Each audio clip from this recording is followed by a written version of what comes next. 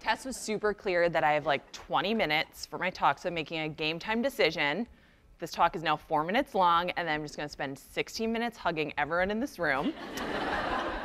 And if you are not into that, this is just like yoga. You just close your eyes, you raise your hands,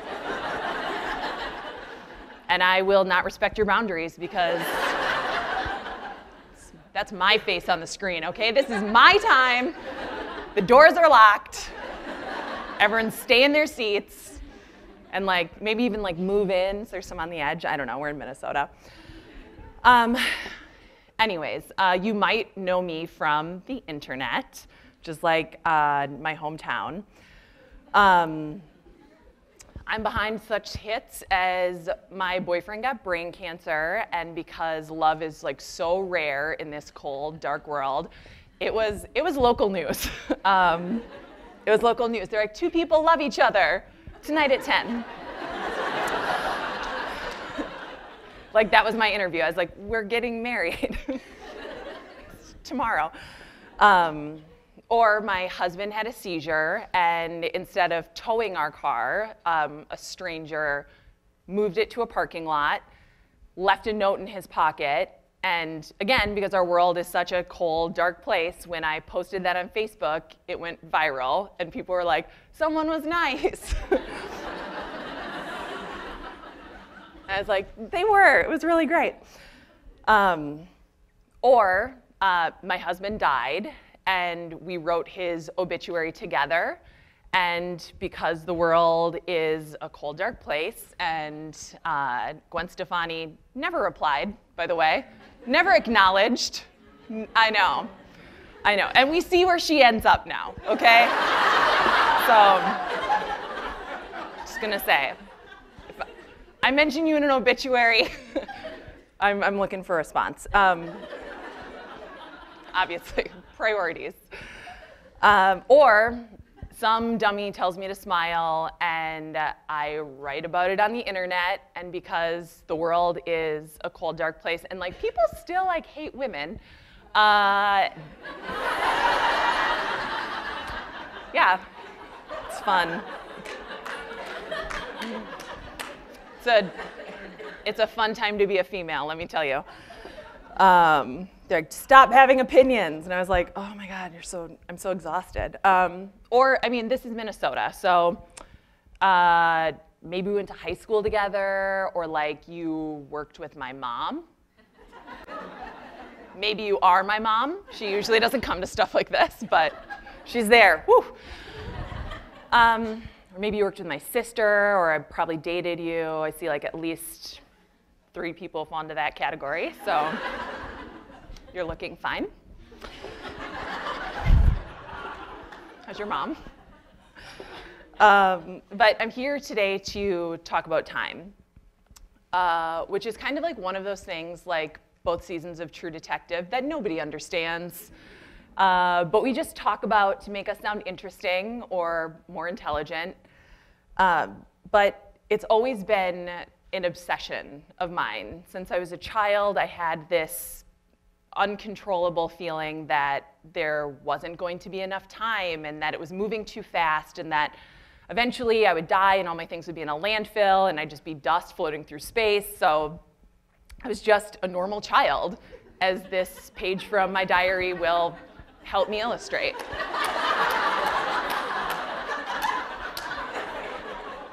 I was just normal and totally well-adjusted. I was great.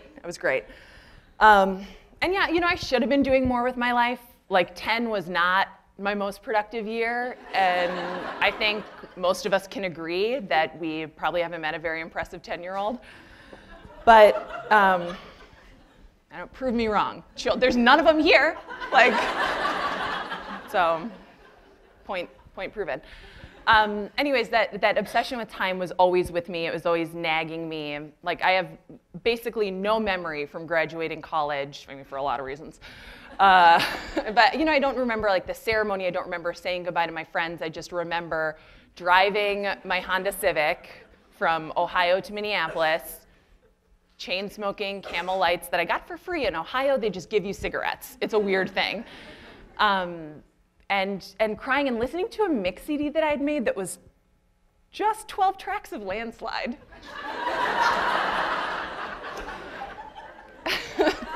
So not a mix, is what I would say. And you know, Stevie Nicks would be like, can I handle the seasons of my life? And I would be like, I don't know. I don't think so. I'm 22. Like, where am I going besides Minneapolis? And like, 22 is like basically 25. After 25, you're 30. Oh, and then after 30, you're 40. After 40, you're like 50-ish, 60-ish. And then you're like 75, and then like, who knows? Like, all your stuff is in a landfill, you turn to dust, you float through space, and it doesn't mean anything. So I went from like a well-adjusted child to like a well-adjusted adult, and invite me to a dinner party. I'm fun. I'm so fun. But I don't know, I was just always convinced that there wasn't enough time. But yeah, I don't know, like if I had to choose like an artist's rendition to like illustrate my lifestyle, like it would for sure be this. Like that's just like what I look like when I wake up. I'm just like, we're gonna do it all. Like I have this disease called ATT, and it means like I have to do all the things all the time. And I just have to. It's like this crazy compulsion. But the one thing that was never true about me is that I've never believed that there was going to be like a specific right time for anything. Like for better, for worse, and like mainly worse, I would say. I just always let myself believe that like if it was time, it was the right time. Like everything is always coming up, Nora, always. Like I don't have that internal monologue that so many people I know have, that things should happen in a specific order and that all the dominoes have to line up. I don't understand dominoes, but like I just don't feel that way about time. I just believe in myself, like I would say blindly. Like, you know, like a healthy amount of delusion, I think is very important. Like when you're 22 and you move to New York with like 2 suitcases and like $400, like you're 5-0 Mouskowitz, and you're like, how much money could you need? Or when a new job opportunity came up, I was always like, I'll take it, that sounds good. Or when, you know, I was like dating someone, it like turned out like he like liked me, but he like loved pot. It's like, bye. Or when I'd been in New York for 5 years and Minneapolis started to look really appealing, I left. Or when I was standing in a crowded room and a man I didn't know walked up to me and said my 3 favorite words, "You're Nora McInerny."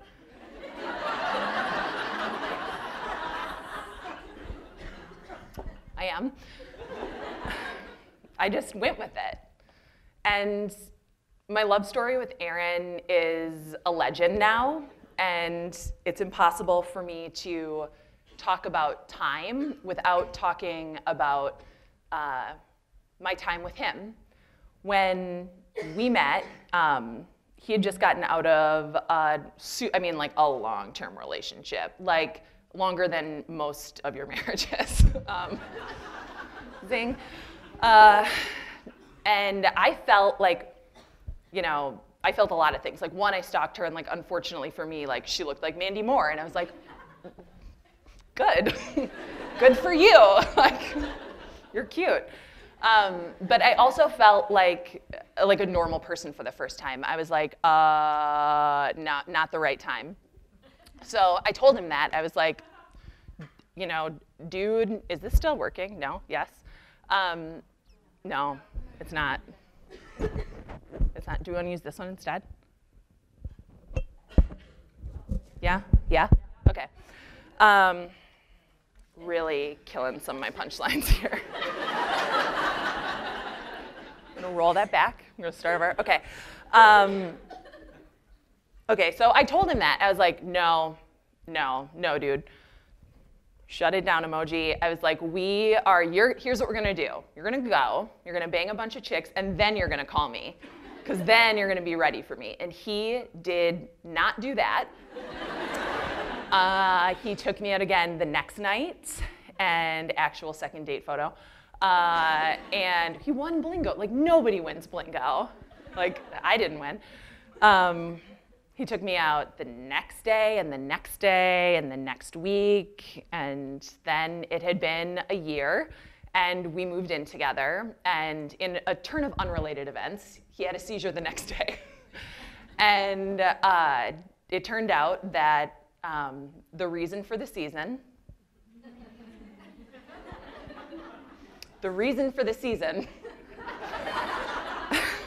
was that he had a brain tumor. And the brain tumor was brain cancer.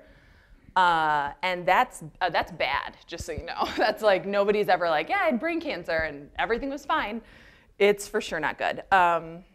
So we did what conventional wisdom would probably tell you to not do, which is we got married. And we got married like 3 days after he started chemo and radiation. And then we had a baby. Not like right away. Like, I got pregnant first. And I got pregnant when he was on chemo and radiation, which is atypical, I would say.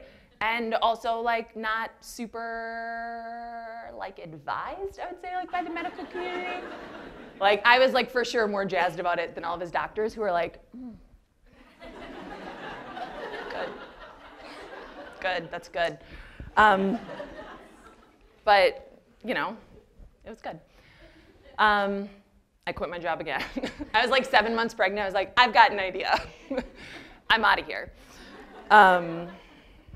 And then we had a baby. I got pregnant first, like as I told you. And Ralph was born 3 weeks after his father had his skull sawed open for the second time.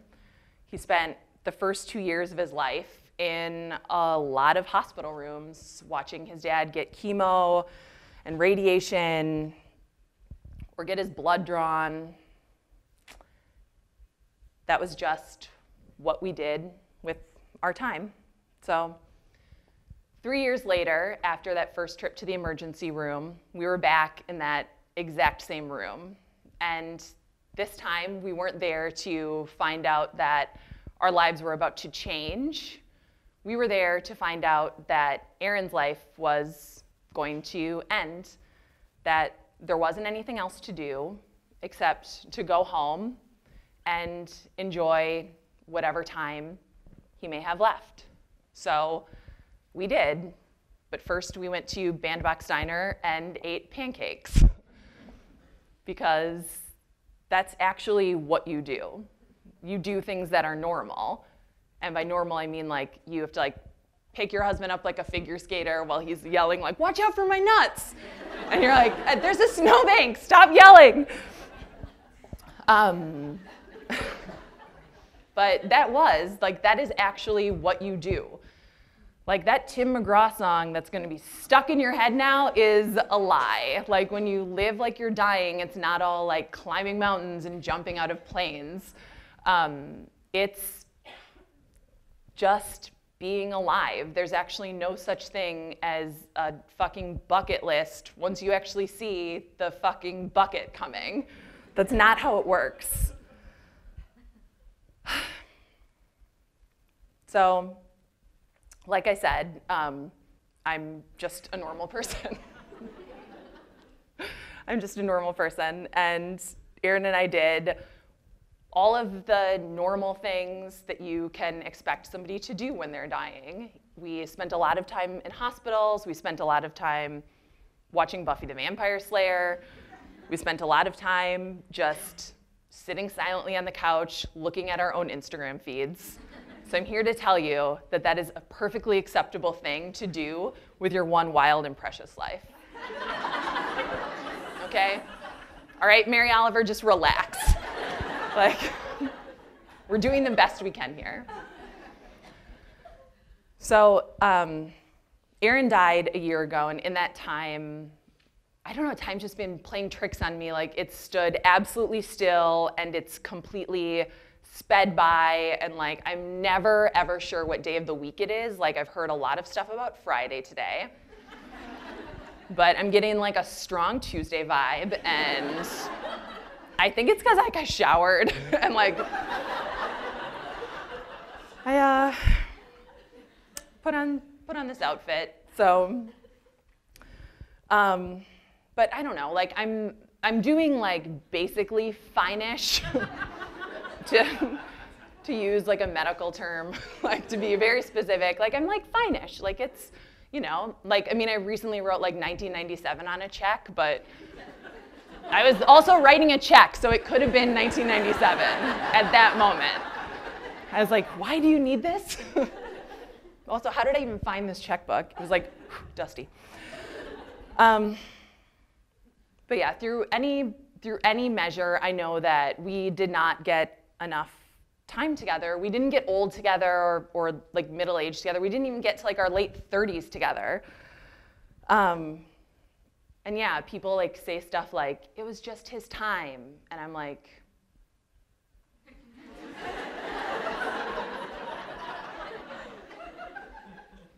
cool feedback. I love that. That feels better, knowing that. It wasn't his time. Like, we didn't have enough time, but it was really, really good time. And I think that counts too. I'm still like this. Like, this shit does not always make you wiser. And I still don't wait for the time to be right, and I never, ever will. After Aaron died, I quit my job again. And I did that because when I was talking to my accountant, she was very, very excited about me being like an unemployed, widowed mother who stays home while her son goes to daycare all day. Like, she was definitely into that. She was like, you could also work. And I was like, I don't know about that. Right now. Just keep pushing those calculator buttons. I don't even know if she has a calculator. She probably does it all by her head. I signed a book contract with HarperCollins, and I spent 6 months doing this with my computer, okay? Anytime you see somebody in public looking at their laptop, they're just taking photo booth photos of themselves. Like, in glasses they don't need. It turns out I have a lazy eye. It sees fine. I just have to do like these eyeball exercises. That's it. I was like, oh, embarrassing. But they look so cute. But yeah, I did that, and then I also did write a book, and I spent that first year just excavating those diamonds from the dark parts of grief and binding them into a book that I describe as like a humorous account of my husband and dad dying after my miscarriage. So it's funny, and it's like all the top people are like, if you're trying to succeed in comedy, make sure you hit these 3 topics. It's going to occupy like this very small space in culture that's like right between sad and funny, and it's just like my book, and then seasons 1 and 2 of Transparent, which is like, it's like in the comedy section, but you're like, this show makes me cry. Only. Yeah, so I started a little business, and then I turned it into a nonprofit, not because I had a ton of time, although I quit my job, so I have the time. I have the time. If I didn't go to Michael's whenever I do, which is none of your business, frankly, like, I have a lot more time. I'd have a lot more time. But there's so many things you might need if you ever decide to be crafty. Like, if you want the option to pursue craftiness, you belong at Michael's. And I didn't do it because I know what I'm doing. That's not the case. But I felt like it needed to be done, and it needed to be done now. I bought my second house, which is frankly just a brag. Like, guess what, men? We can do that. We can also vote. Soon I'm going to be driving a car. So how about that? And not because like any mortgage companies were like super excited about like giving me money. They're like, you don't have a job. And I was like, I get it. Like, relax. I'm telling you I'm going to pay it. Like,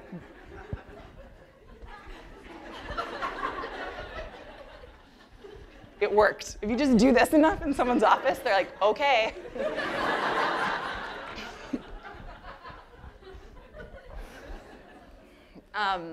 Yeah, so again, not because like anybody wanted me to, but because it was time for Ralph and I to have a life of our own and a house of our own. So now we do. And okay, so you know how at TJ Maxx there are all of those, there's all those signs. There's so much, TJ Maxx, let's talk about it, guys. You Maxinista, what? But you know how like there's all those like fake hand-painted wooden signs, and they say things like, it's your life, it's a journey, and like things are wonderful today, or like they just say like coffee, like okay, like someday I want to have a house big enough where I just like label things like this is where I put my sign that says coffee, because coffee maker. So like regardless of how those signs make you feel, which like to me is kind of like how as a society did we end up at this place where like we're like, guys, decor-wise, here's what I'm thinking. It's just okay, think. It's just black. It's just like black wood, and then you just write as many words on it as possible. Well, like, where do you put that, Nora? You put them everywhere. There's not a wrong place to put this sign. Like, I mean, they can go in your bedroom. They can go in the kitchen. If you have 6 in the living room, you're rich. And even if those signs do make you question, like, you know, just humanity in general, those signs are, I mean, they're kind of right. There's like nothing untrue on any of these signs. Like, that is coffee. It is wine o'clock, okay? It is. Because like for each of those like sort of big reckless life things I was telling you about, there's always somebody who would take me aside, not in real life, but you know, people don't do that anymore, but like on Facebook and be like, Nora, are you sure it's like the right time to do this? Like maybe you should wait. And it's like always someone who like hasn't been through what I've like been through. I'm always like, oh yeah, like what did you do when your husband died? Oh my God, he's alive. Yeah, thank you. Thank you for that advice. And I don't know, I like always said the same thing, which is like, I don't fucking know. Like, I don't know. I just know that there's never going to be enough time, and there's never going to be a right time. Not to get married, not to have a baby, or quit your job, or start something new. Or even like, you know, to like dump a boyfriend because you're like, what do you like more, like me or pot? And he's like, Nora, that's not fair. And you're like,